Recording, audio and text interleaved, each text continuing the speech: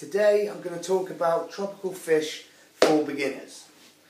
So for all beginners in tropical fish, first things first is get the biggest tank you can get for what you can afford. So at our time when I decided to get a tropical fish tank, I just went for a 64 litre, and within 3 weeks I wanted bigger. So first advice is to get the biggest tank you can afford. And obviously for tropical fish keeping, people talk about it and say they're hard work, they didn't have the time. But honestly guys, it is really easy, I think. So I'm just going to run through a few things which can help you along your way. So guys, this is what a 64 litre tank will sort of look like. We purchased from the range and it came with the heater, the filter, and all the rest we had bought ourselves, like the gravel, the mothball, the live plants, and we got a couple of artificial plants. And the rock is actually not a rock, it's some sort of plastic material which is ideal for tropical fish tanks, as some rocks can cause a lot of trouble, so I do recommend get the plastic rock for beginning. And the lighting comes with this, and I did just normal lighting. I had purchased the Blue Moon Neon light myself online from Amazon, but as you can see, there's the lighting. Sorry how bright it is there. There's the filter, and there's a view from the top, just a quick little view. And once I filled them up, washed my gravel down, cleaned everything off, and the annoying part is you've literally got to stare at a tank like that for about 2 weeks with no fish in it. And just be patient, don't rush things. That is my main thing I'm going to say to you. Just please don't rush it, because you wait a week and a half and just for the sake of an extra 3 or 4 days your tank would be absolutely fine. So people do rush and create themselves multiple problems.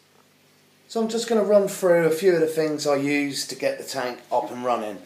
I used a filter quick start which came with the tank. So we drop a capsule of that and it just tells you everything about it all inside anyway, how to do it. It focuses stuff. Yep. And we also bought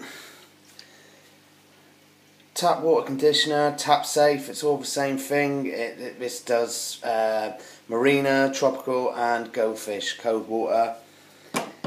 We got a quick safe start, which is obviously with the fish causes diseases with all their own sort of like waste. They can just all the bacteria. So this is like a boost of it all. Dipsticks. This is a ammonia one. Pick these up from any sort of aquatics, which I tend to use Maidenhead. This one here is a 5-in-1 test strip, and it's got all your colours on the back to let you know, same as the ammonia one which was on the back here.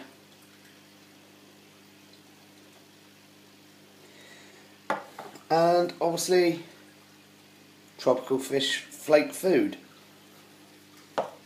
I've got one of these, which is a magnetic block which can clean all your tank. And last thing guys, don't rush when you get your fish tank all up and ready. Don't go in and stick like 30 odd fish in there or anything like that. Start with like 4 neons or 4 rummy noses, give it a couple of weeks and then add more, and that way you can really see on how your filter's coming along with it and if it can manage. And another thing, download an app on your iPhones or any Android phones, and it can help you along what fish can go with what and fish points and all that kind of stuff, and it does really help you. I recommend getting maybe 1 snail, 2 shrimps, and just play along with that, and your tank will be up and ready in no time.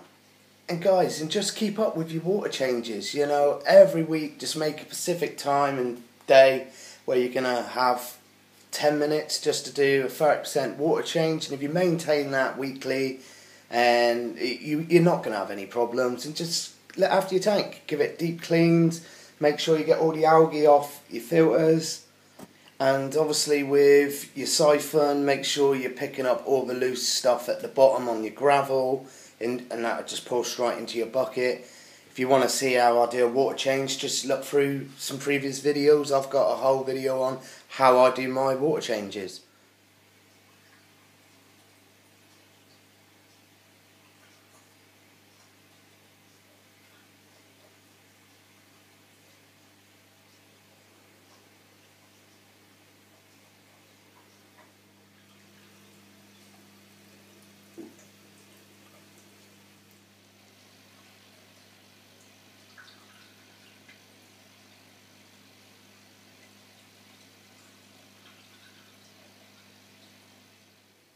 So guys, if you're new to the channel, please don't forget to like, comment and subscribe.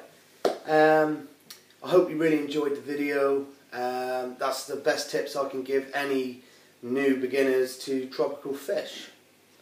So take it easy guys.